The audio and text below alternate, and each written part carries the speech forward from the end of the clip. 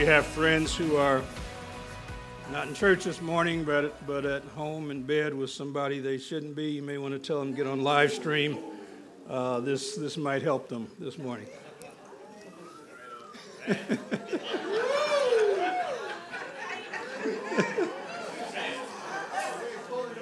Yeah, we're going there this morning. So. God in his wisdom has covered every situation and principle that a human being will ever deal with. And Genesis 38 and 39 is there to help all of us with struggles that are common to all of us. We've entitled our message, Sex or No Sex in the City.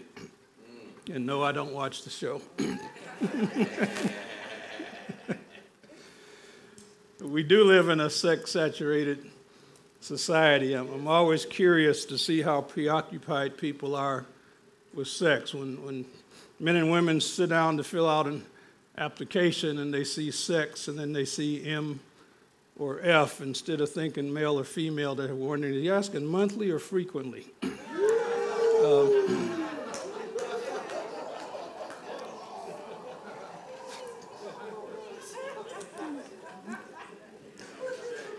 God wants to teach us how to manage our sex drives in a biblical fashion. And you'll hardly find a more stunning contrast between how to do it, between the characters in Genesis 38 and 39 and a man who's going to stand out for you named Joseph.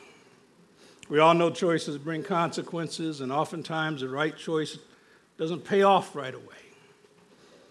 Sin often brings quicker satisfaction than holiness.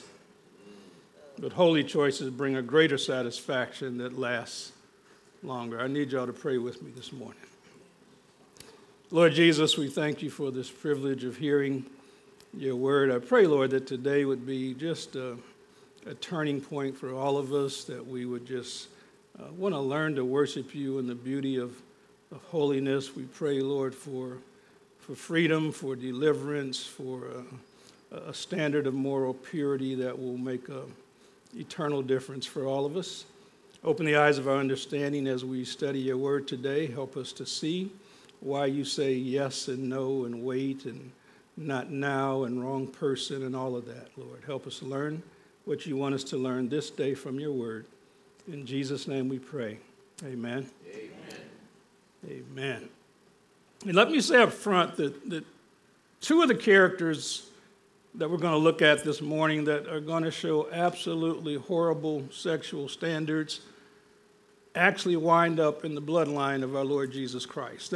That's just to remind all of us what a great God we serve, who can forgive and redeem and use people for his glory no matter what they may have done. Okay? I hope you've been tracking with us these past few weeks as we've been looking at Christ and work in Genesis and some of the people that he used to even come through the bloodline and the 12 tribes of Israel. Last week we looked at the mistreatment of Joseph as he's been sold into slavery by his brothers. And then there's a side in chapter 38 where we're going to see years of history from a man by the name of Judah. And we all know that the Lord Jesus Christ is going to identify himself as the Lion of the tribe of Judah. But Judah didn't start off well. He finished well. And I often say it is better to finish well, even if you didn't start well. They don't give out medals for people who ran the first 100 yards of the marathon. The goal is to finish. Okay. Genesis chapter 38, where God says, it came to pass at that time Judah departed from his brothers, visited a certain Adulamite whose name was Hira. And Judah saw there a daughter of a certain Canaanite whose name was Shua. He married her, went into her. They had sexual relations. Nothing wrong, they're married.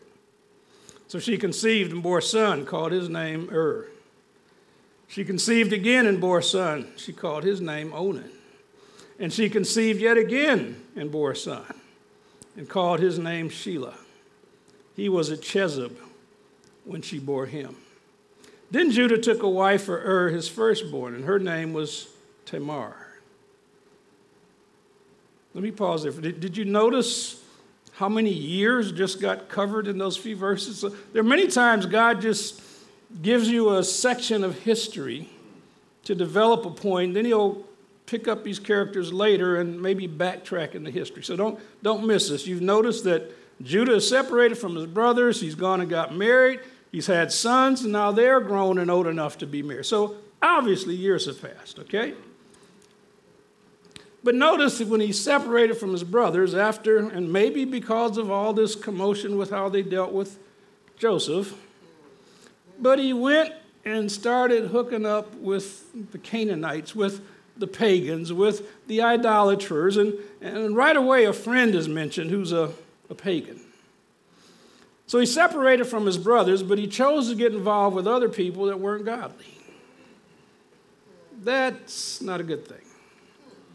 The Lord wants us to separate from sin and from idols to unite with him. In 1 Thessalonians chapter 1, 9 and 10, Paul tells the church at Thessalonica, you did well because you turned to God from your idols. You didn't just turn from your idols, you turned to God from idols to serve the living God. It's not enough to just come out of the world if you're not coming in to serve Christ.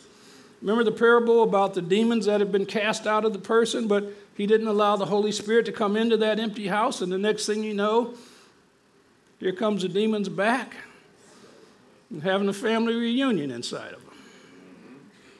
Some of y'all catch that later.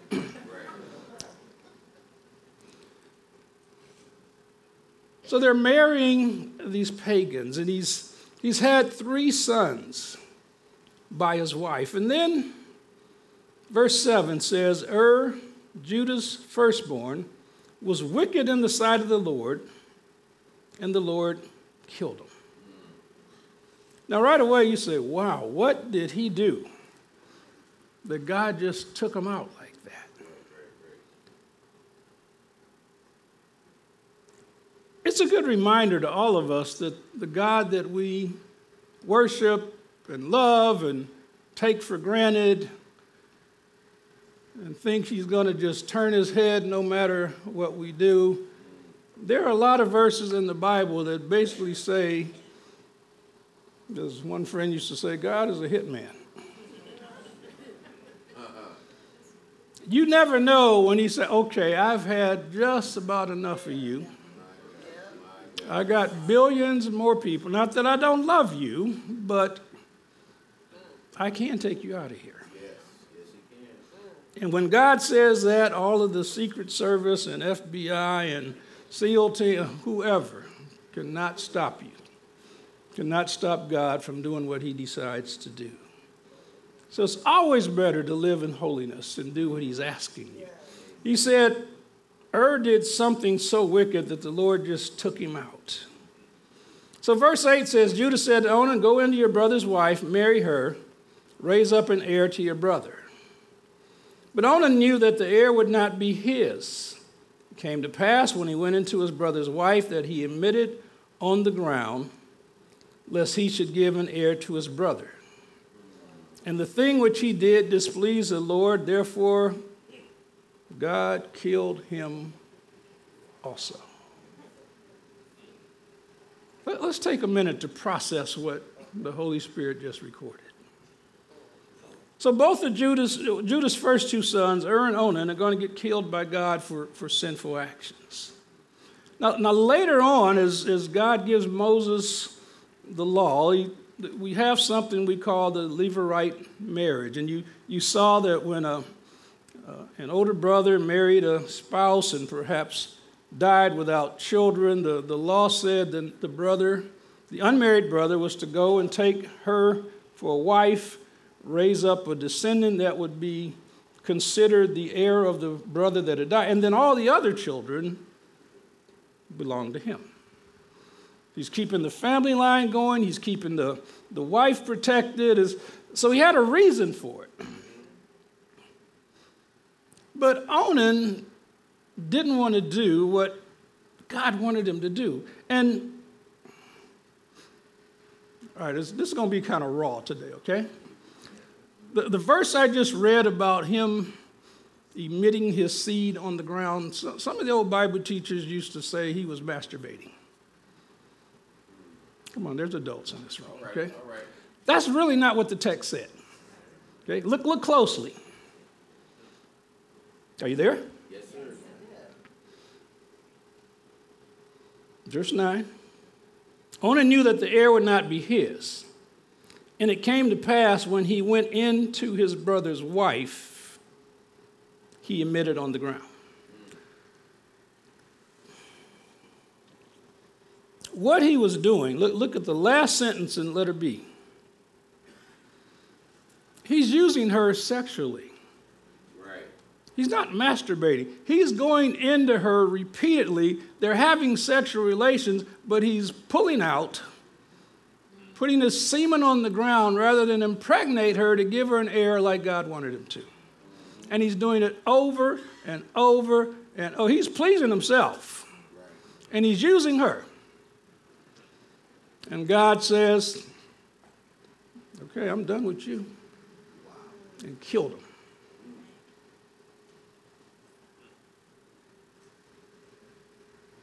Would you let that sink in for a minute?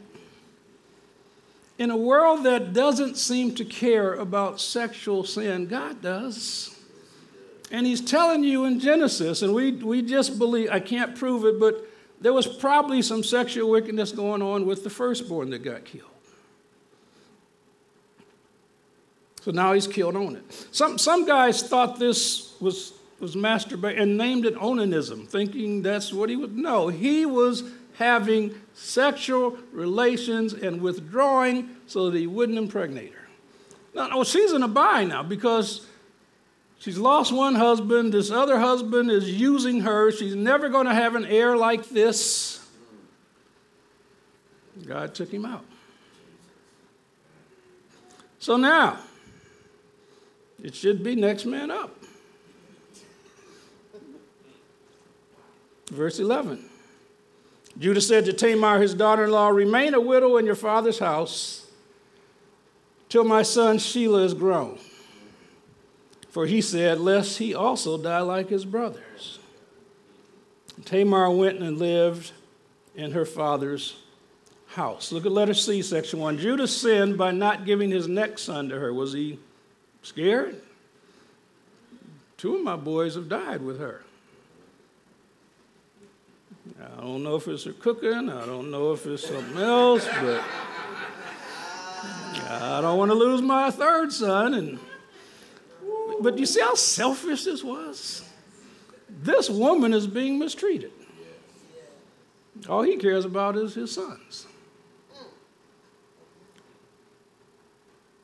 So Tamar has been around this family, but she's being misused. And quick question, does that remind you of how you're treating somebody?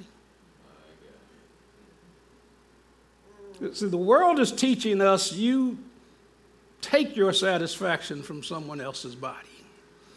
And God says, no, you receive as you give. Your goal should be to give pleasure to someone else, and as you do so, you receive it in a proper biblical relationship.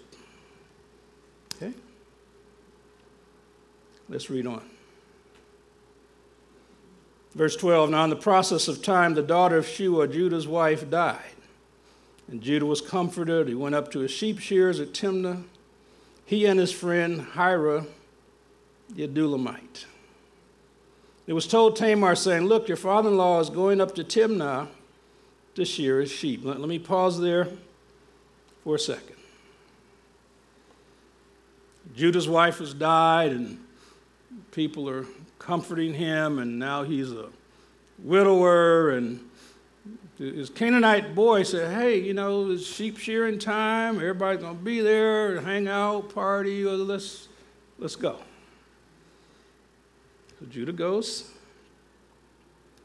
Verse 13 says, it was told Tamar, saying, look, your father-in-law is going up to Timnah to shear his sheep.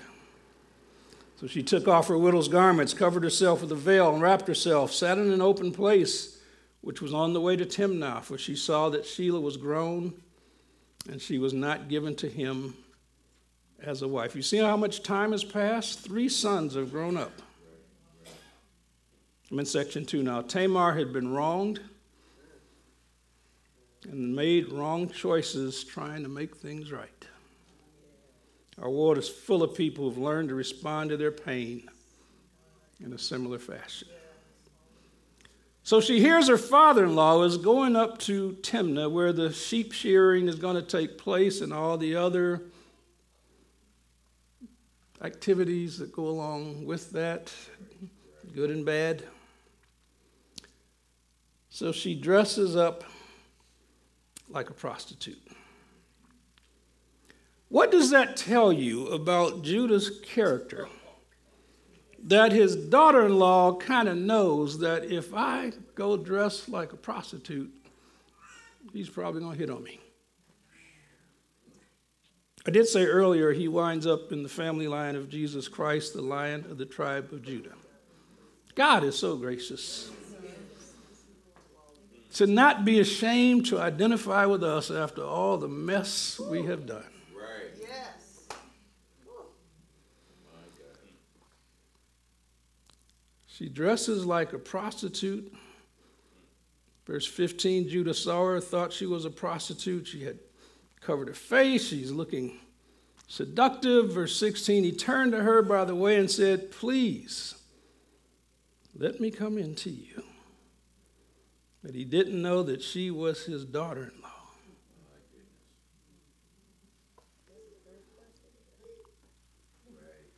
He went up there to the sheep shearing, and he's a widower, and I'm going to keep it real. He's been married, he's had children, he's used to being sexually active, but he goes after a prostitute. Tamar pretended to be a prostitute to seduce her own father-in-law, make sure she wasn't left out of the family provisions. But the greater sin here is going to be committed by Judah, who's going to use her to satisfy his own lust and fill his own emptiness because he's a widower. Men are visually stimulated. I know that's not a news flash for most of you. Amen. Ever since the Garden of Eden, when God put Adam to sleep, and the scripture says he fashioned, maybe he made Adam out of the dust of the ground, but he fashioned Eve. Amen. And when Adam came out of his sleep and saw, he said, thank you, Jesus.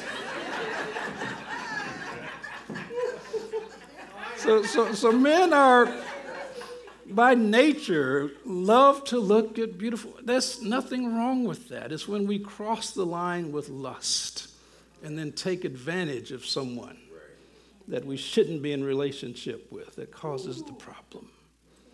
So he sees this attractive-looking prostitute who is his own daughter-in-law. He doesn't recognize her.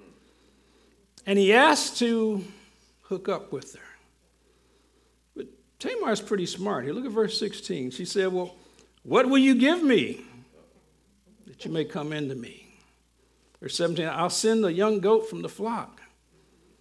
She said, will you give me a pledge till you send it?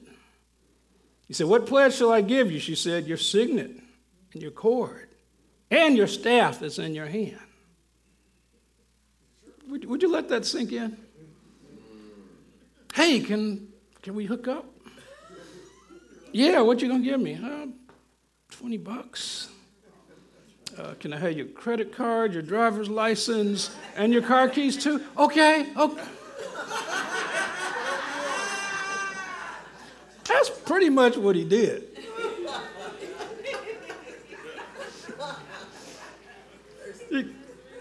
I'm going to keep it real. Sometimes when a man has gone that far down, he'll get totally irrational. He's going to set himself up to be caught. That's like a bank robber going in to rob the bank and giving the teller his license and leaving it with her. He's going to leave all of these personally identifiable items to hook up with her. She knows her father-in-law, doesn't she? Verse 19, she arose, went away, laid aside her veil, put on the garments. I'm sorry, the rest of verse 18. After he gives them to her, they got together, she gets pregnant. She leaves. Verse 20, Judah sent the young goat by the hand of his friend, the Adulamite, there's his Canaanite boy again, to receive his pledge from the woman's hand, but he didn't find them. Hira, I hooked up with this prostitute, and I left my driver's license and credit card and car keys with her. Can you go back and get them for? Okay. And she wasn't on the corner when Hira went back. Now they can't find her. Now we got a problem. That day after consequences, so, didn't it?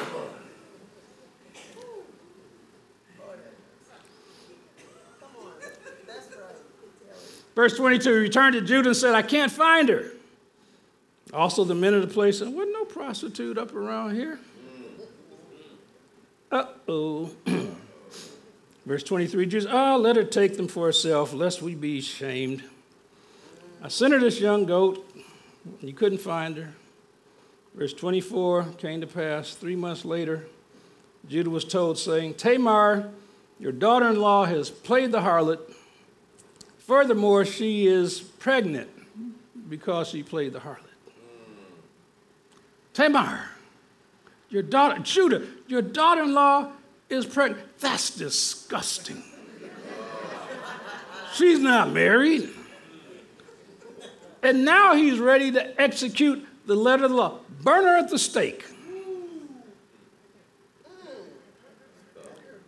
You see the sinful hypocrisy that can take place in a human? He impregnated her. He had sex, but he's thinking she got with somebody else, and so my daughter-in-law should be killed. He's not owned up to anything he did. I'm not the sharpest person on the planet, but I just thought it took 2 people to cause these kind of pregnancies. Remember in John 8 when the religious leaders were trying to trap Jesus with the woman caught in adultery, and they said, we caught her in the very act. Okay, I see her. If you caught her in the act, you know who the dude was. How come he ain't here? They didn't care about the law. They're trying to trap her and trap Jesus. And Jesus gave her another chance. Yes, he did. Judah says, burn her, kill her. She's disgraced the family. This is a daughter-in-law, folks. Come on now. She was married to 2 of his sons. Come on now. Kill her. Wow. Isn't it fun to point out somebody else's sin? So true. Verse 25, when she was brought out, she sent her father-in-law, saying, by the man to whom these belong, I'm pregnant. Please determine who these belong to, the signet, the cord, and the staff. This is the guy who got me pregnant. Okay. Oh, that's my face on that driver. Oh, that's my. Uh-oh.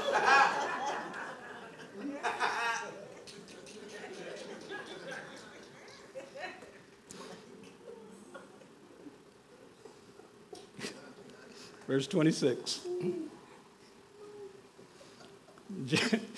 Judah acknowledged them and said, she has been more righteous than I, because I did not give her to Shelah, my son. And he never had sexual relations with her again. Let us see section 2. Judah, like many today, was quick to impose God's standard of righteous living and judgment upon others while ignoring his own sin. Both participants in unbiblical sexual activity deserve judgment. And all of us should be forever grateful for the grace. Thank you, Jesus. All of us should be forever grateful for the grace Yes, Lord. that didn't have us executed for the sin that we committed, that we deserve. Someone pointed out this is the first confession of sin in the book of Genesis. When Judas up, caught, she's been more righteous than I've been.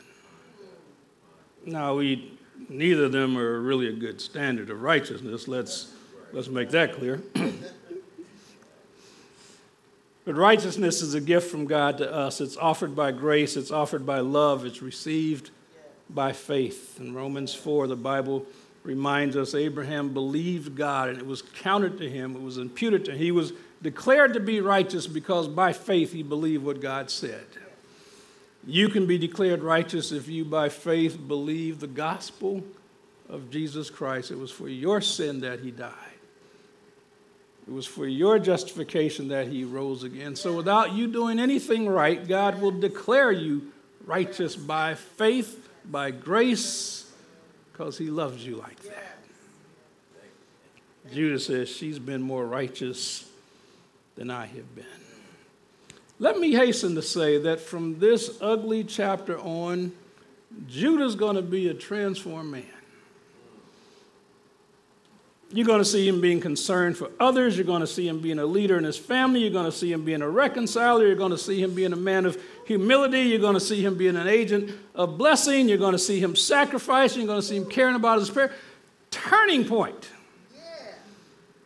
After a horrific act of sin. Amazing grace. Yes. How sweet the sound. Yes. It saved a wretch like me. You know, Satan wanted to get Judah and Tamar killed through. God's taken her out. He's taken Onan out. Satan knows the family line that's going to bring the Messiah. He's always trying to entice us to do something wrong so that either he can keep using us or God to take us off this earth and we can no longer be witnesses for Christ. Forgiven.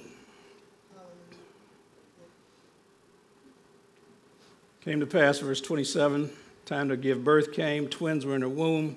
So it was when she was giving birth, one put out his hand, the midwife put a scarlet thread and bound it on his hand. Obviously, she was looking to identify who came out first, but then it happened, verse 29, he drew back his hand. Then his brother came out unexpectedly and said, how did you break through? This breach be upon you. So his name was called Perez, which means breach.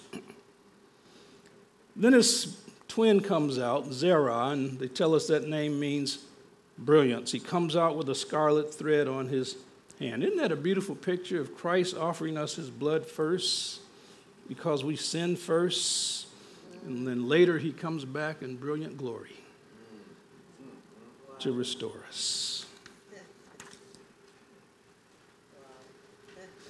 Let's look at a man who did it right. Genesis 39. Joseph was enduring constant mistreatment, yet God was with him and God prospered him. God has the right to put us to work for him whether we agree or not, whether we understand or not. We should just trust him for the outcome. I put that header there just to remind you that Joseph did not want to be put into a pit and taken captive to be a slave in Egypt and spend all these years going through hard times to wind up being God's deliverer. He didn't ask for that. He wouldn't have signed up for that. But God is sovereign. And he can ask you to do something, or he can tell you to do something, or he can make you do something. Because he just got it like that. Joseph has gone from being the favored boy to being a slave in Egypt. Scripture says Joseph had been taken down to Egypt. Potiphar, an officer of Pharaoh, captain of the guard, Egyptian, bought him from the Ishmaelites who had taken him down there. But the Lord, verse 2, was with Joseph. He was a successful man, and he was in the house of his master, the Egyptian. His master saw that the Lord was with him, that the Lord made all he did to prosper in his hand. Joseph found favor in his sight and served him. Potiphar made him overseer of his house, and all that he had he put under his authority. So it was from the time that he had made him overseer of his house and all that he had that the Lord blessed the Egyptian's house for Joseph's sake. And the blessing of the Lord was on all that he had in the house and in the field. Thus he left all that he had in Joseph's hand. He did not know what he had except for the bread which he ate.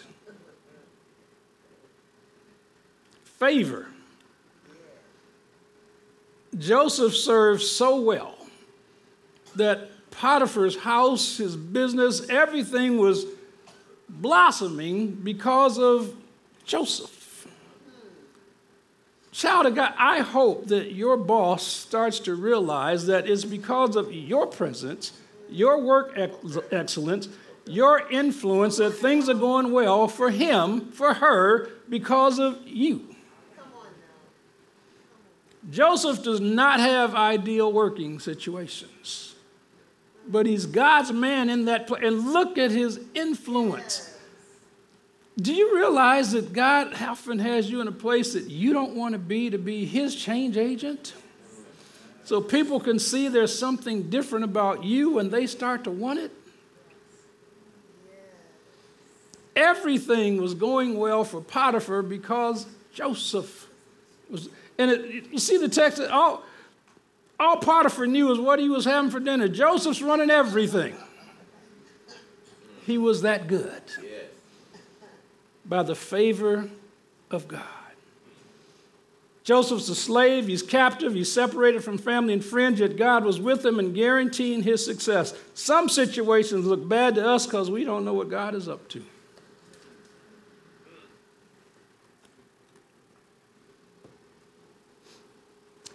At the end of verse 6, the scripture tells us Joseph was handsome in form and appearance. He is a good-looking man. Verse 7, it came to pass after these things that his master's wife cast longing eyes on Joseph, and she said, lie with me.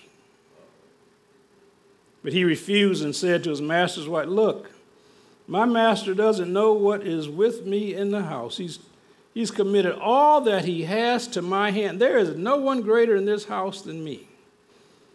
He hasn't kept back anything from me but you, because you're his wife. How then can I do this great wickedness? Please don't miss the end of this sentence, and sin against God. How can I do this great wickedness and sin against God? He didn't say against Potiphar. He didn't say against my employer. He said, first and foremost, this sexual sin would be a sin against the God I love and who has rescued me and saved me. I can't do it because of my walk with him. Potiphar has given me everything in this house, lady, but you, and he can't give me you because you belong to him. Now, I'm going to keep it real. Joseph's a good-looking man. Potiphar's wife knows that. She's approached him. And for a lot of guys, the male ego would have, right there. He's toast.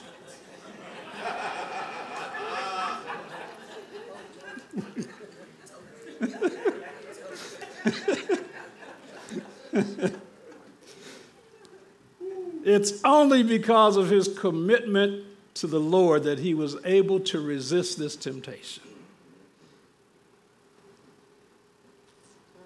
But she didn't give up easily. Verse 10. So it was, as she spoke to Joseph day by day, that he didn't listen to her, to lie with her, or to be with her. She didn't just try to seduce him once, over. And he's got to work there. He's got to look at her all the time. And she's saying, hey, it's just you and me here. I ain't going to tell if you don't. Remember how David thought nobody was ever going to find out he got it on with Bathsheba? That's in every language around the world. Everybody reading about that, right? He thought nobody was going to find out. Folks been reading about it for thousands of years. You don't want God putting you on the news for something you thought you could do undercover, okay?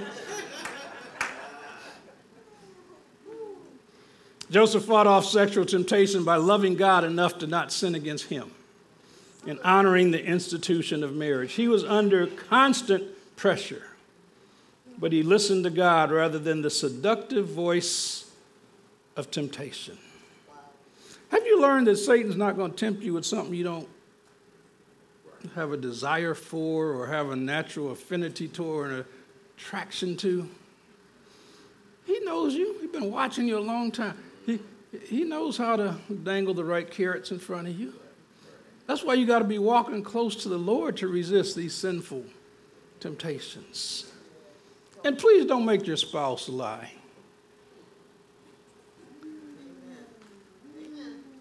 There is more than one good-looking man and woman in this world.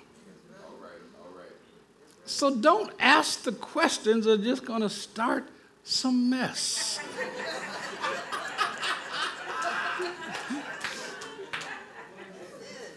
Do you think she's beautiful? The world knows she's beautiful. What am I supposed to say? No, I ain't even seen her. No.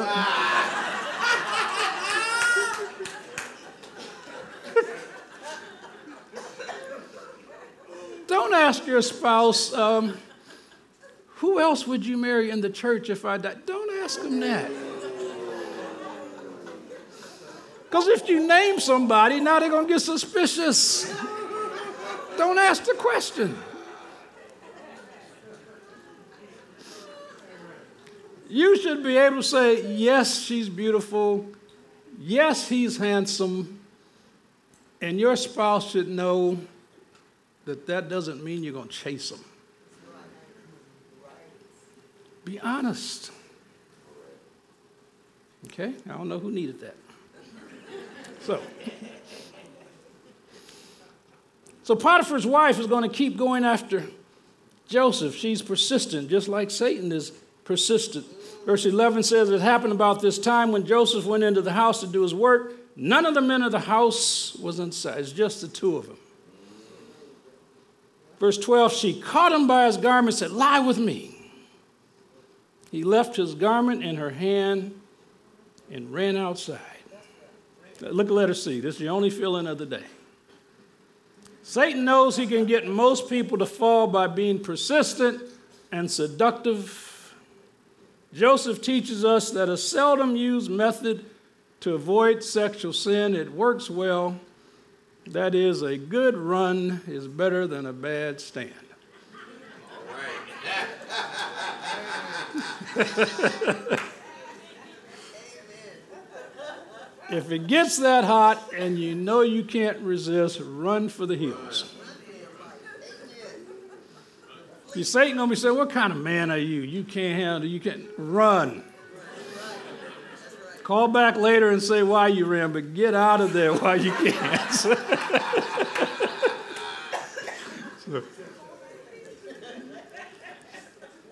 You know your weak points.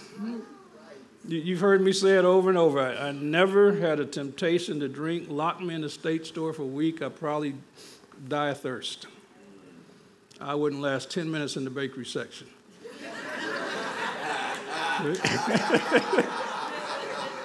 Know your weaknesses, okay? If you got to run, if you got to change job, Lord, I'm going to fall if I stay here. I feel weak. This isn't the only job in the world. I can move. Yes. He'll honor your desire to not sin. But make sure that you want to do the right thing for the glory of God, because most folks just give in and hope there'll be no consequences. That doesn't work. Remember Samson? Yes. Isn't it interesting? His first recorded words that I recall in scripture, he saw a woman. Get me this woman. First words that record. Ooh, I want her. What was his downfall? His inability to keep his hands off of women he had no business being with. The quote on your handout is from his conversation with Delilah. The lords of the Philistines came up to her, said to her, entice him, find out where his great strength lies, and by what means we may overpower him, so we can bind him and afflict him. Every one of us will give you 1,100 pieces of silver. Delilah, seduce him. Find out why he's so strong. This is the judge of Israel. He's beating all of our folks. I didn't notice before, but apparently he didn't look like he lived in the gym, because they probably would have assumed that's why he's so strong. You catch that? Find out why he's so strong. Apparently he didn't look like me. Just kidding.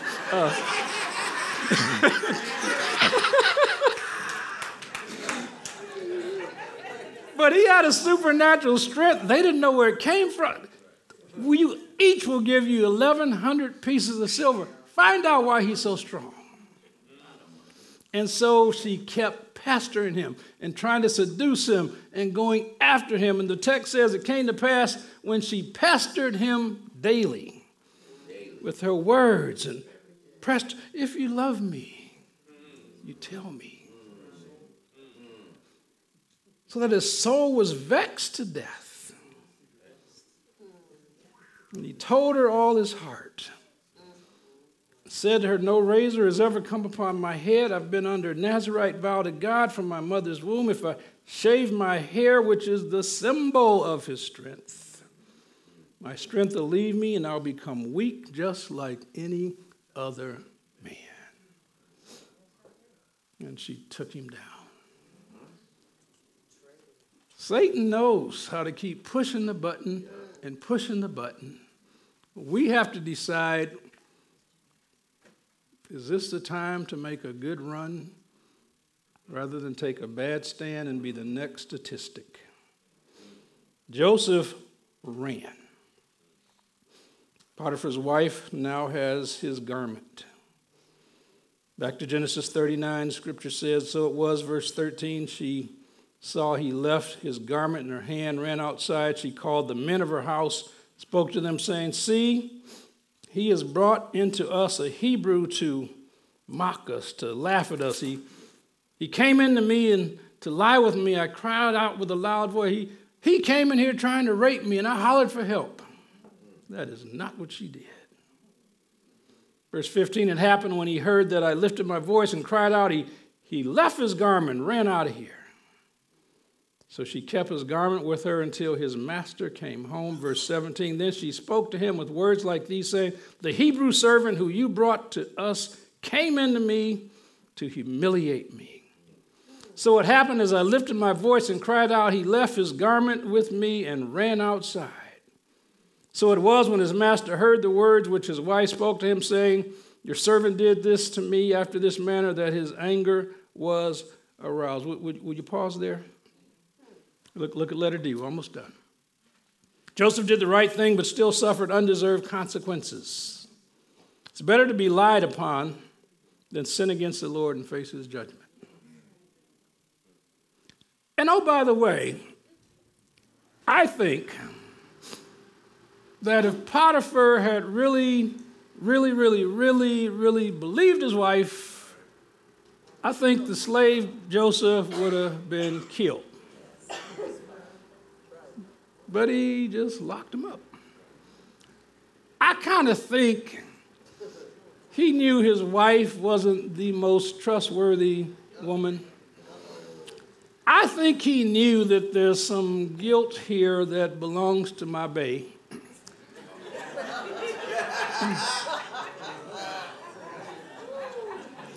And he knows as a husband, if he doesn't do something, now he got another argument to deal with. So he puts his right-hand man in prison, but he didn't kill him. See how God can protect you? He didn't remove Joseph because he wasn't done with his work for him, but he kept him alive. Many people have been killed over false accusations, in case you didn't know that. So again, it's better to be lied on and not commit the sin than just to keep doing it and think you're going to get away with it. Okay? We close with this. Verse 20, that Joseph's master took him, put him in prison, a place where the king's prisoners were confined. He was there in the prison, but, verse 21, but the Lord was with Joseph, showed him mercy, gave him favor in the sight of the keeper of the prison. And the keeper of the prison committed to Joseph's hand all the prisoners who were in the prison. Whatever they did there, it was his doing. The keeper of the prison didn't look into anything that was under Joseph's authority because the Lord was with him. Whatever he did, the Lord made it prosper. You see what God can do to somebody committed to him? He's running the business. He winds up in charge of everything. They put him in jail. And the jail keeper trusts him to watch the other prisoners. That's a man of character. That's a man of favor. That's a man that's handling his business for the Lord.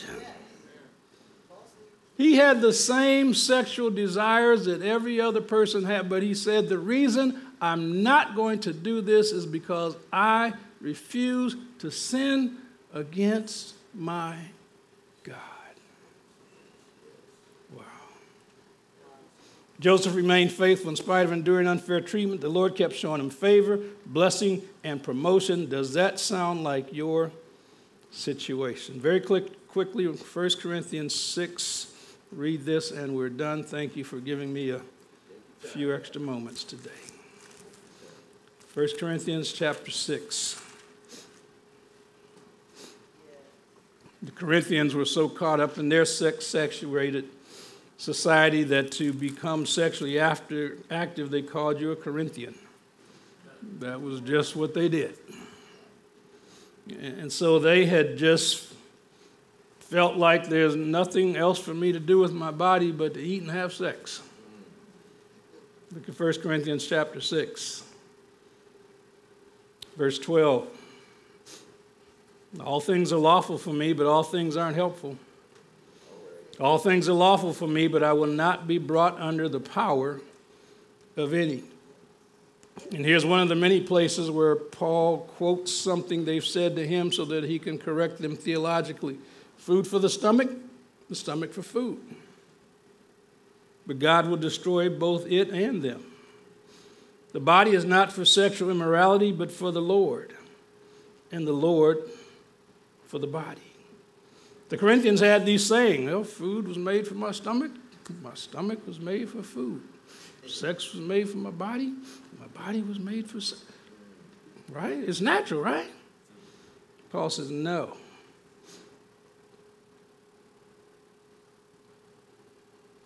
Do you not know, verse 15, that your bodies are members of Christ? Shall I then take the members of Christ and make them members of a harlot? Of course not. God forbid. Do you not know that he who was joined to a harlot is one body with her? For he said the two shall become one flesh. He who was joined to the Lord is one spirit with him. Run from sexual immorality.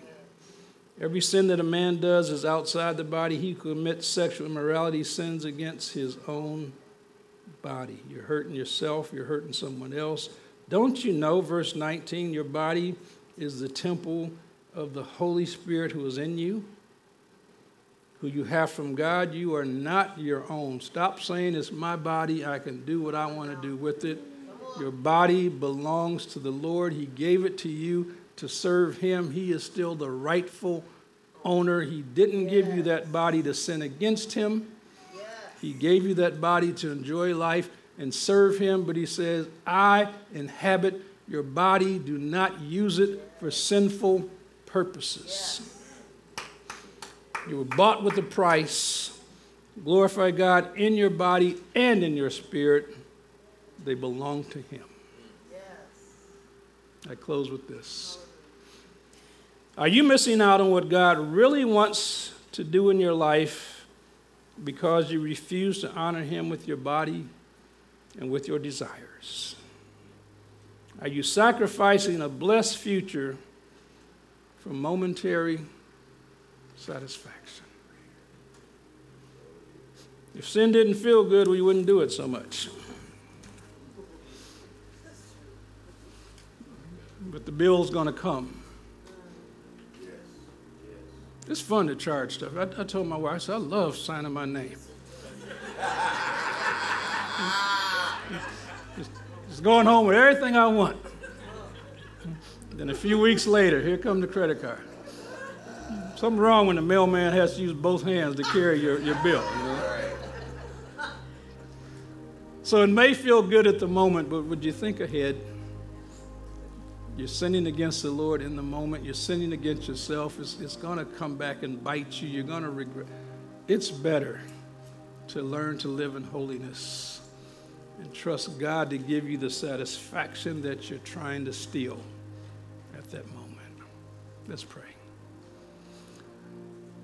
Father, just thank you for your word. Thank you for reminding us how out of control we are apart from you. Thank you, Lord, that you stopped all of us from doing some of the things we thought about doing. Thank you that you didn't kill us while we were sinning against you time and time again. Thank you that you are our rescuer, our redeemer, that you're able to use us after all of our failures. I just pray, Lord, from this moment on that each of us would learn to submit ourselves to you, to embrace the work of the Holy Spirit in sanctified living, to discover, Lord, that holiness is so much better than living in sin. Lord, let this be a turning point today, a breakthrough today. Just let this be a day of deliverance. Lord, for those who need to run from sin, would you help them? For those who just need to stand strong, would you help them? For all of us, Lord, help us to just learn to love you more and to do what you want us to do and trust you for the outcome. Help us to be the men and women of God that you called us to be. We pray your Spirit would just take over each and every one of us. Let this be a day of life change and transformation for all of us. In Jesus' name we pray. Amen. Amen. God bless you.